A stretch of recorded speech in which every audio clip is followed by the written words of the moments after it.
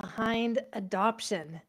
And as we look at what are we wanting to understand when someone or ourselves even have that history of being adopted, or even beyond that, just having a family dynamic that created confusion, that created some tension. We're going to talk about the biology behind being adopted.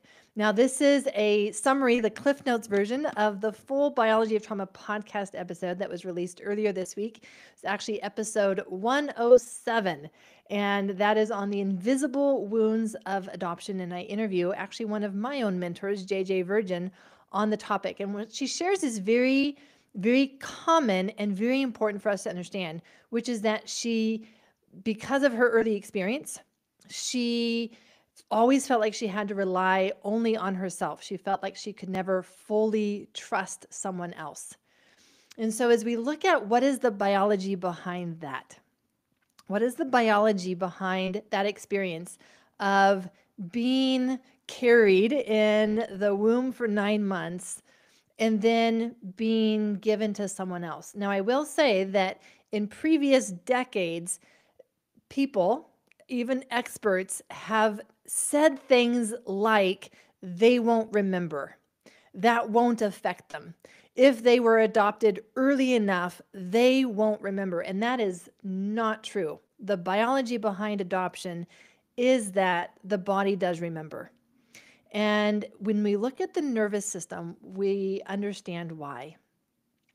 And so let's look at the nervous system to look at the biology behind adoption. And the nervous system is what keeps us alive. It's what is our innate strategies in order to survive life. And it starts in utero. In fact, one of the first things that forms is our spinal cord, is our nervous system. Why? Because that's what we need in order to stay alive.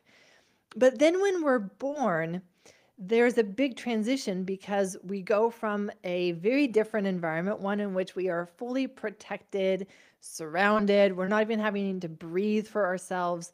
And all of a sudden, we're faced with cold, we're faced with pain, we're faced with discomfort, and we have to take that first breath.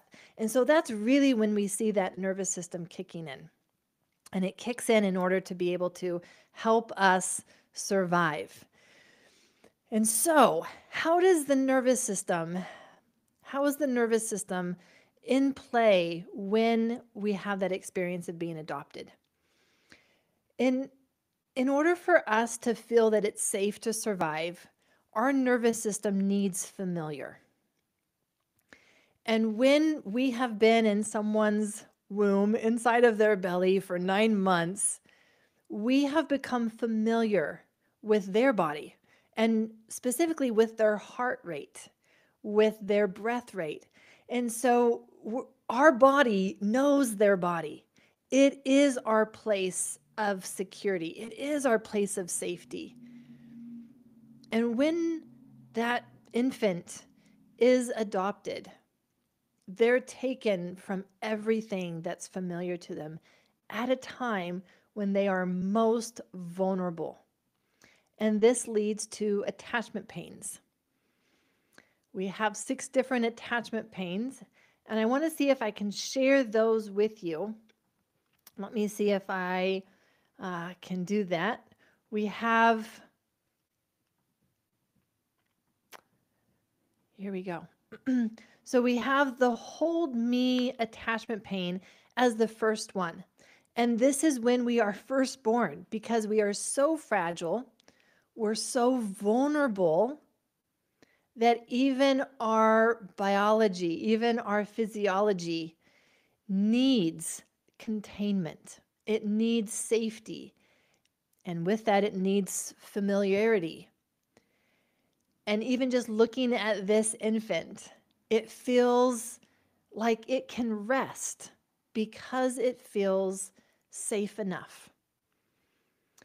And so when we don't have that familiarity, when we are even being taken care of by someone else, right, a nervous system that is not our biological mom, there will be that impact of I don't know if I can trust this person. I don't know this person.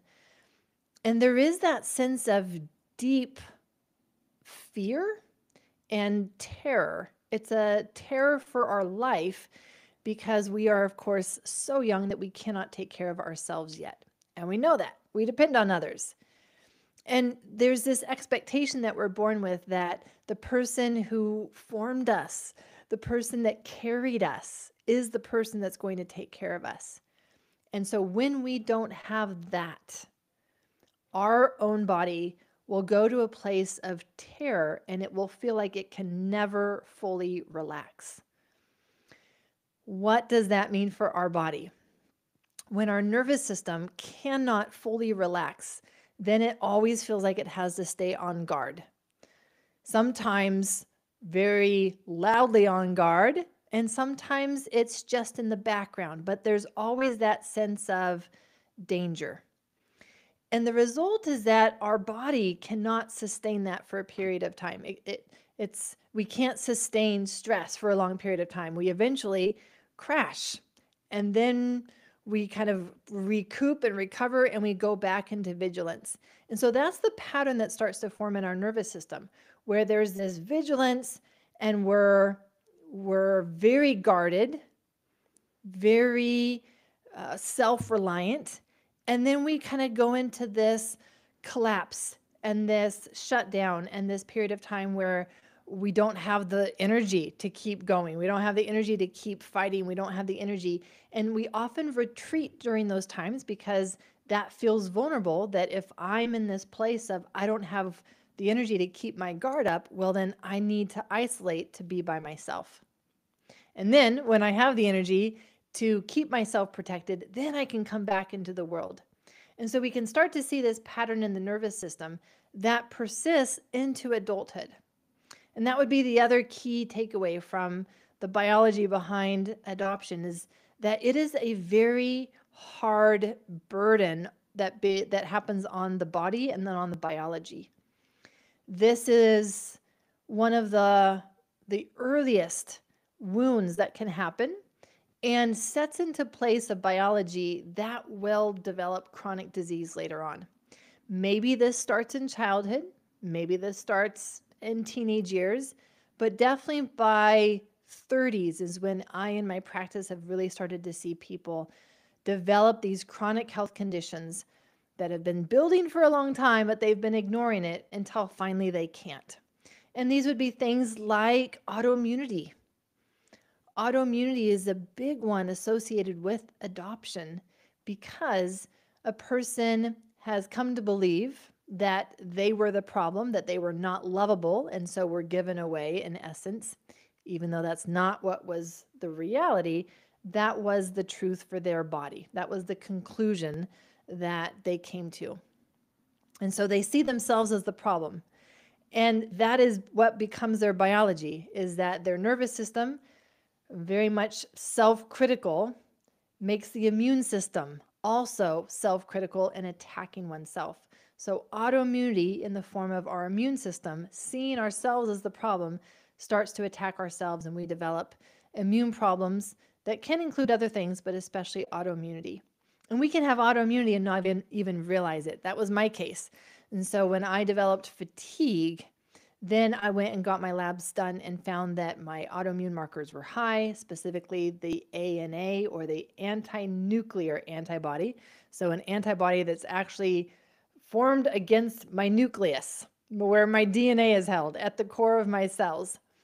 And because I didn't have any other specific symptoms of autoimmunity, then they didn't give me that diagnosis. But that's a way in which we can have autoimmunity and not know it, or not have the diagnosis, but that's not what's important. We have the antibodies, and the antibodies are what is going to cause the problem. So we want to address that, and I'll go into that briefly.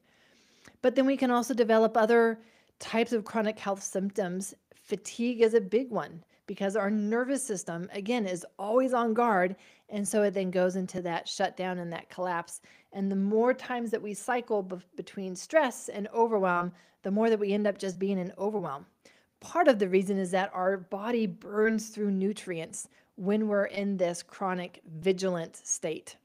Things like magnesium, Magnesium deficiency is one of the most common deficiencies that I see in people who have had stress even from early life.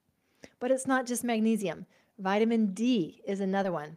And especially those with any immune problems will want to not only check your vitamin D levels, but make sure that they are optimal. Not just in the normal range, I want them in the optimal range. And then we look at other symptoms like fibromyalgia, or we can look at symptoms that don't have a diagnosis, like just brain fog and the mental fatigue.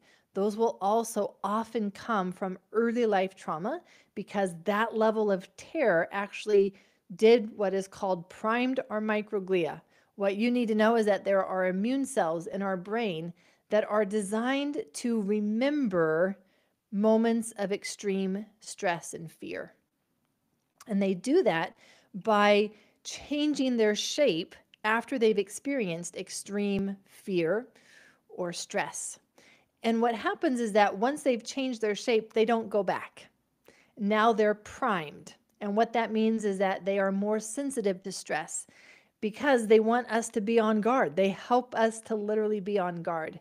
And so other things can now trigger those immune cells that are already primed, and we will go into brain inflammation with the brain fog and the mental fatigue, all of these things that come from just having inflammation in our brain. Knowing this, it gives us a lot of things to do. So let me break that down for you because I want you to have some actionable takeaways from this week's podcast episode that is on the invisible wounds of adoption. One would be understanding that your body has burned through key nutrients. I want you to get on certain nutrients. It may be helpful for you to do a lab panel, but even before you do that, for most people, it can be safe to start magnesium. I take magnesium during the day. I take magnesium at bedtime. And you will want to have a chelated form of the magnesium because chelated is what is absorbed better. So you're going to look for things that end in ate. So magnesium glycinate, magnesium orotate. There's a magnesium trionate that is actually the magnesium that is said to be the best one for our neurons or the nervous system. I take that one, especially when I've got my primed microglia that get re-triggered and I feel that brain fog. I'm taking the magnesium that will help my brain cells, those immune cells, get back to a place of safety. I would want you to know your vitamin D levels and start taking vitamin D. If you don't know your levels yet, again, it's safe enough for most people to start taking a vitamin D supplementation. And if you know your levels, then be able to be more strategic about what dose you take. There was a time in my life when I was taking 20,000 milligrams of vitamin D every single day to get my levels back up to where they were, because the levels that I was taking that were the standard doses were not touching my body, not even touching it. We had started at vitamin D level of 12, and I was taking the recommended dose that they had prescribed me. 3 months later, it had moved to 20. And I'm like, I can't do this. My immune system is struggling. Vitamin D is going to be very helpful for that immune system. So key nutrients, be looking at key nutrients for early life stress, that where your body has been in that danger zone and being hypervigilant for a long time. What else can you do? I would want you to understand that your nervous system is wired to brace. And I don't want you to think that you just one day are going to stop bracing and be able to be open and trusting. We have to meet your body where it's at. This is where I really bring in the somatic work, and then I bring in the somatic parts work so that if my body is bracing, say my shoulders are tense and they're bracing, I actually help them brace, but I'm going to help them, meaning I'm going to rest them on a pillow or I'm going to rest them on a desk so that they can still feel like they're bracing and protecting me, but they're not having to hold themselves up. That's really what starts to drain nutrients, is them, the muscles, our body having to hold itself up. So I can meet my body there and I can provide it that sense of protection without it needing to do it by itself. And then we start to form that relationship. So the somatic work and parts work is going to be very, very important for any of you who have had early life attachment, trauma, or adoption. And then we look at one more thing though, and this is going to be neurodevelopment. And neurodevelopment was how we moved, how we learned to regulate our emotions. And we would not have done that as well if we were in fear and having to brace and feeling like no place, no person was safe enough. And so that's going to be a piece that you're going to want to bring in, which means that we're going to repattern your nervous system, specifically the brainstem areas like the pons and the medulla, things that I'll teach later. But these are areas that we need to repattern so that they can help us with emotional regulation even now as adults. We can repattern those attachment wirings even as adults when it comes to our neurodevelopment and how down to the core of our nervous system we will either be able to naturally regulate our emotions or not. And when we've had those attachment wounds, adoption wounds, and not done that neurodevelopment work, that will be a gap that we will still need to address even when we've done the other pieces. With that, this is Dr. Aimie. This has been your Cliff Notes version, your biology behind it for the podcast episode 107, The Invisible Attachment Wounds. I'll drop the link for you so you can access the full podcast episode. And I thank you for joining me, and I'll see you next week.